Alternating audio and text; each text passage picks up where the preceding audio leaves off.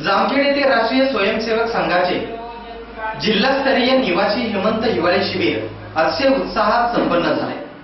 यावेळी राष्ट्रीय सेवक संघाच्या वतीने शहरातून मोठ्या प्रमाणात संकलन करण्यात आले। जामखेड येथील द खैरनार मैदानावर दिनांक 24 रोजी राष्ट्रीय स्वयंसेवक संघाचे जिल्हास्तरीय हेमंत शिबिराचा समारोप नुकताच संपन्न झाला। यावेळी प्रमुख वक्ते म्हणून सचिन कुलकर्णी होते, तर प्रमुख पाहुणे म्हणून उमाकांत आंदुरे, शिबिर अधिकारी कैलासजी गाडीलकर, शिबिर अधिकारी विजय साळुंके, दक्षिण नगर कार्यवाहक श्रीकांत जोशी उपस्थित होते। राष्ट्रीय स्वयंसेवक संघाचे व्यक्ती निर्माण चे कार्य गेली 93 वर्षे दैनंदिन शाखांच्या माध्यमातून अखंडपणे सुरू आहे।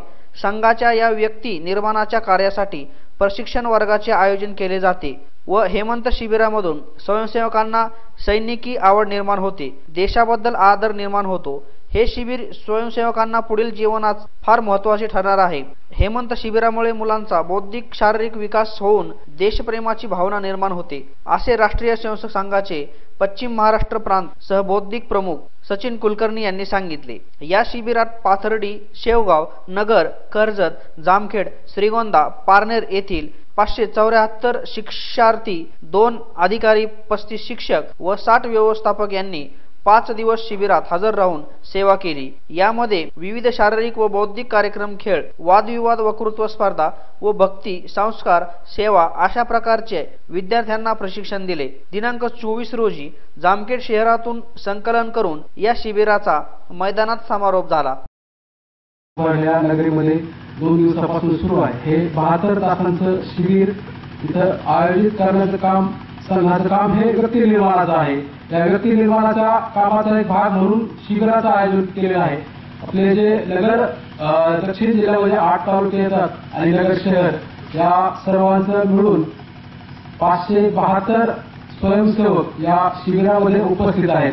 यात 5वी ते 10वी पर्यंतचे स्वयंसेवक या शिबिरामध्ये उपस्थित आहेत आणि सगळ्या दृष्टीने कोणी कुठल्या दृष्टीने सहकार्य करतं त्या हिशोबाने एक सगळ्या जामखेडकरांचे मी आभार मानतो। मला 2 शब्द बोलण्याची संधी दिली त्याबद्दल मी त्यांचे धन्यवाद मानतो। सोयी सुविधा सुख समृद्धी सगळ्यांची आपल्या घरी असते, पण ते सोडून येऊन आपण या ठिकाणी शिबिरात जे 72 तास घातले, तसं म्हणायला गेलं तर जामखेडमध्ये 11 वर्षानंतर 2007 नंतर या ठिकाणी आपलं शिबिर संपन्न होतं। आज पाहायला गेलं तर महाराष्ट्रातले जे पश्चिम महाराष्ट्रातले 21 जिल्हे आहेत या ठिकाणी 15हून अधिक ठिकाणी अशी बालांची शिबिरं चालू आहेत आणि नगर जिल्ह्यांनी, दक्षिण नगर जिल्ह्यांनी त्याच्यातला एक उच्चांक प्रस्तावित केला की 572 एवढी बालांची संख्या या ठिकाणी आपण सगळ्यांनी उपस्थित केली। आपल्या सगळ्यांचं कौतुकच आहे। हे 72 तास कसे गेले? मगाशी मी सहज चक्कर मारत असताना अनेकांना विचारलं की अरे सकाळी उशिरा उठायला देत असेल? नाही म्हटल्यावर सकाळी 4:30 उठवतात। म्हणजे रात्री झोपायला लवकर देत असेल? नाही म्हणले रात्री झोपायला सुद्धा 10 वाजता देतात। म्हणले एवढं सगळे तुम्ही कष्ट करून इथे राहताय, समजा शिक्षकांनी ठरवलं की हे शिबिर अजून 2 दिवस वाढवायचं पुढे, तर किती जण तयार आहेत? मला वाटलं तर म्हटलं की काही जण चला इथनं सुटका झाली, मनुष्याकडे तो रोटी परोठे जातो, खाण्याची तर संस्कृती नाही, आचार विहार आहारातली ती सुद्धा संस्कृती समान नाही। पण हा देश अखंड एकत्र कसा काय राहिला? एवढी मोठी आक्रमण आली तरी सुद्धा आपला देश अखंड राहिला, त्याच्याकरता आपली संस्कृती त्याच्याकरता कारणीभूत आहे। कशाकरता संस्कृती कारणीभूत आहे? आपण सगळ्यांनी जर विचार केला, उद्या मोठे झाल्यानंतर तुम्ही जगभ्रमण करालच, पण त्याच्याबरोबर भारत भ्रमण सुद्धा करा, असा माझा एक मोलाचा सल्ला आपल्या सगळ्यांना।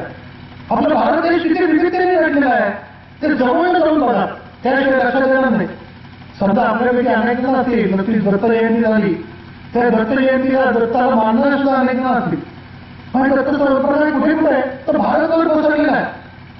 ज्या पद्धतीने म्हटलं जातं की गिरणाच्या पर्वतावर सुद्धा दत्ताचं स्थान आहे, तर कर्जाळी बनात सुद्धा दत्ताचं वस्ती स्थान आहे। ज्या प्रभू रामचंद्रांचं आपण घोषातली रचनेची सुरुवात झाली, श्रीराम रचनेची, त्या प्रभू रामचंद्रांचं जर पाहायला गेलं तर अयोध्येपासून सुरुवात केली। प्रतिनिधी अविनाश बोधले, विश्व दर्शन न्यूज, जामखेड।